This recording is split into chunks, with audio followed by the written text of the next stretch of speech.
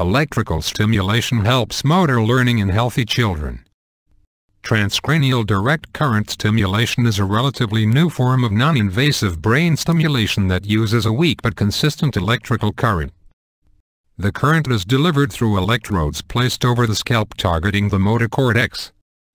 Adam Curtin, Associate Professor, Pediatrics and Clinical Neurosciences, University of Calgary, and Director, Calgary Pediatric Stroke Program, Alberta, Canada, presented at the 44th Child Neurology Society annual meeting at National Harbor, Maryland on October 7–10, 2015.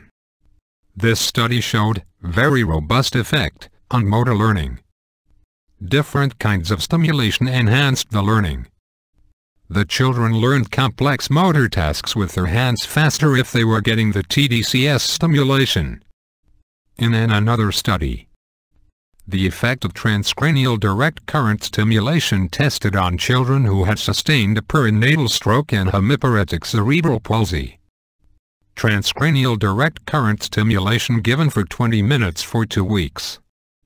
The target focusing on the opposite side of the weak limbs. The procedure was safe and well tolerated. Motor changes at 2 months was greater in those receiving transcranial direct current stimulation.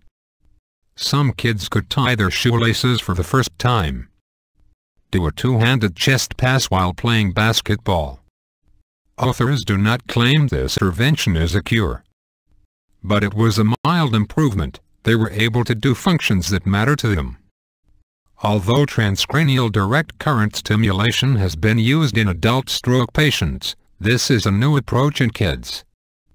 Dr. Curtin and his colleagues are now planning a multi-center trial of transcranial direct current stimulation that will probably enroll over 100 children with some form of paralysis. Wishing all success for his venture. Thank you. Electrical stimulation.